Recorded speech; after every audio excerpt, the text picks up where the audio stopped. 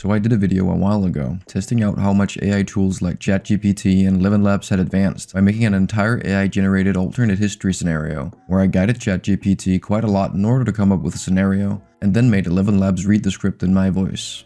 Now with the release of GPT-4, I thought it could be fun to do the experiment again, to see if things have improved, and if it can perhaps come up with something without as much guidance. In short, it could.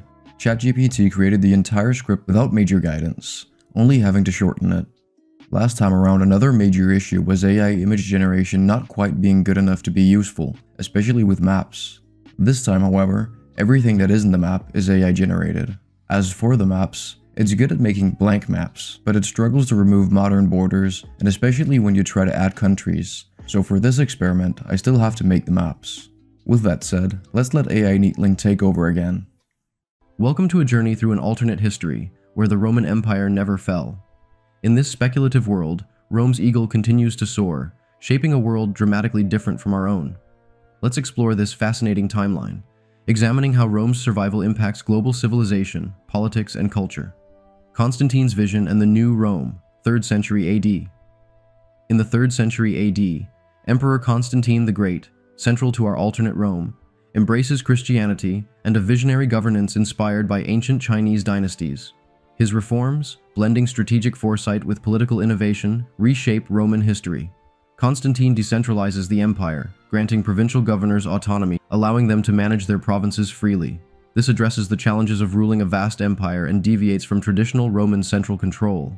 Facing threats from Germanic and Gothic tribes, Constantine chooses integration over war. He forms alliances, offering autonomy for military support, securing borders, and enriching Roman culture. In Africa, Asia Minor, and the Near East, he strengthens Rome's presence, reinforcing garrisons and fostering trade, especially with the Persian Empire, balancing competition and cooperation. Economically, Constantine tackles inflation and currency devaluation. Inspired by Eastern monetary systems, he introduces the solidus, a new gold coin stabilizing the economy. He also revolutionizes Roman bureaucracy, implementing meritocracy to reduce corruption and inefficiency, making the administration more dynamic and responsive. Under Constantine, Rome becomes a cultural melting pot, military powerhouse, and economic beacon. This new, decentralized yet united Rome sparks a period of growth and prosperity, laying the foundation for a lasting empire. The Integration Era, 5th century AD. In the 5th century of this alternate history, the Roman Empire successfully integrates barbarian tribes like the Goths and Vandals, avoiding the downfall seen in our history. Rome abandons its reliance on Germanic mercenaries, instead offering these tribes land, citizenship, and authority, in exchange for loyalty and military service. To ensure allegiance, Rome promotes cultural assimilation, educating tribal youth in Roman customs and integrating tribal warriors into the legions, trained in Roman tactics and led by both Roman and tribal leaders. This fosters unity and a shared Roman identity. Politically, tribal leaders gain power within provincial administrations, with checks to align them with imperial interests, reducing internal conflicts. Economically, Rome harnesses tribal agricultural and artisanal skills, boosting local economies and expanding trade networks. This era witnesses a cultural renaissance, blending Roman and barbarian traditions, enriching arts, philosophy, and literature. Foreign policy shifts to a defensive stance, focusing on border security with integrated tribal forces deterring invasions. Justinian's Golden Age, 6th century AD. In this alternate timeline, the 6th century is defined by the reign of Emperor Justinian, but with a crucial difference from our history. In this world, Justinian doesn't focus on reclaiming the Western Roman territories, as they remain firmly under Roman control thanks to the successful integration policies of his predecessors. Instead, his ambitions and accomplishments manifest in different yet equally monumental ways. He extends Roman influence into Germania and Northern Europe, focusing on both military conquest and cultural political integration. Justinian also strengthens Rome's presence in the Middle East, establishing far-reaching trade relations extending to India and China.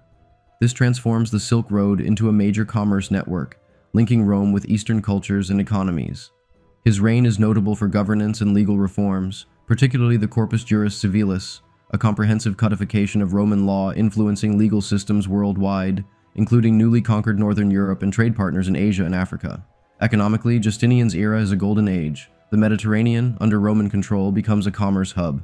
Trade thrives along traditional and new routes, promoting a cultural renaissance in art, literature, and science. Justinian's rule in this timeline marks a period of expansion, innovation in law and administration, and economic and cultural growth, establishing Rome as a global power with a lasting worldwide influence. He is remembered as a transformative visionary who elevates the Roman Empire to global prominence. The medieval Renaissance, 7th to 13th century.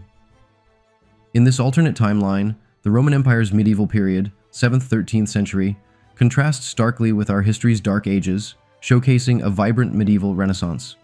The empire, a cultural melting pot, thrives on knowledge from India and China. Indian algebra and calculus revolutionize Roman engineering, architecture, and science, leading to extraordinary architectural and engineering feats. Chinese contributions like gunpowder and papermaking transform Roman warfare and administration.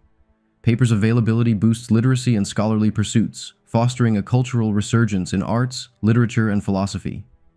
This Roman Renaissance, fueled by patronage and cultural amalgamation, blends Greco-Roman, Indian, and Chinese influences, enriching arts and accommodating diverse religions like Buddhism and Hinduism. Scientifically, Roman scholars advance in astronomy, physics, biology, and medicine, benefiting from Greek, Roman, Indian, and Chinese insights. Healthcare and understanding of human anatomy improve dramatically. The rise of Islam in this world faces a different geopolitical landscape. The strong Roman and Persian empires in the Middle East confine Islam's spread to the Arabian Peninsula, keeping it a regional religion and significantly altering Middle Eastern and global religious dynamics. Russian resilience and Roman relations, 13th to 14th century. In the 13th century, the Mongol Empire emerges as a formidable force, but is halted by the Roman Empire, which has integrated diverse military tactics. This resistance changes European history and influences Kievan Rus, a federation of East Slavic, Norse, and Finnic peoples established in the late 9th century. In this alternate history, the strong Roman Empire alters Kievan Rus' development and its interactions with neighboring powers. Likely maintaining independence, Kievan Rus engages in trade and cultural exchanges with Rome, which sees it as a buffer state against northern threats like the Mongols.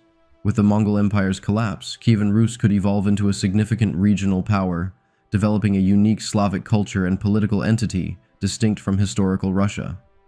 The relationship between Kievan Rus and the Roman Empire would be based on mutual respect and beneficial exchange, shaping a diverse European landscape. Discovery and exchange, Rome and the New World, 15th century. In this alternate 15th century, the Roman Empire's discovery of the Americas happens accidentally during maritime explorations. Intrigued by the new lands and noting the native population's technological gap, Rome sees an opportunity for expansion and influence. The unintentional spread of diseases by the Romans, leading to depopulation in some native communities, further prompts their colonization efforts. Rome's strategy combines colonization with cooperation, being less vigorous than in our real world. In less developed areas, like Brazil and Eastern North America, Rome establishes trade-focused settler colonies. Conversely, in regions with advanced civilizations like the Aztecs and Incas, Rome opts for alliances and influence, trading Roman technology and practices for local knowledge. The Roman presence in the Americas fosters a unique cultural blend, merging Roman and native customs. Christianity, introduced by the Romans, evolves to include native beliefs, creating syncretic religious practices.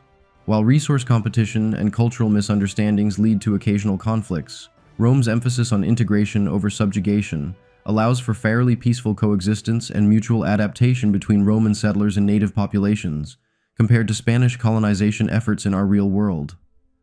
The global melting pot and the Roman world, 16th to 18th century. In this alternate 16th–18th century, the Roman Empire, stretching from the British Isles to Mesopotamia, faces rivals like China, India, and Persia, creating a tense global landscape. The long-standing Roman-Persian wars continue, shaping Rome's foreign policy and military strategy while draining resources. Arabia, caught between Rome and Persia, may not become a dominant political force due to the restricted spread of Islam. It potentially acts as a buffer or contested region, with a culture influenced by both empires. In the Americas, Roman colonies, Terra Aurea and Terra Occidens, evolve into unique societies mixing Roman and Native American elements. Areas like modern Brazil and parts of North America might develop into separate entities with hybrid cultures and governance. These colonies, growing in size and identity, might seek autonomy, prompting Rome to allow self-governance while retaining overall control. The Age of Enlightenment and Industrial Shifts, 18th to 19th century.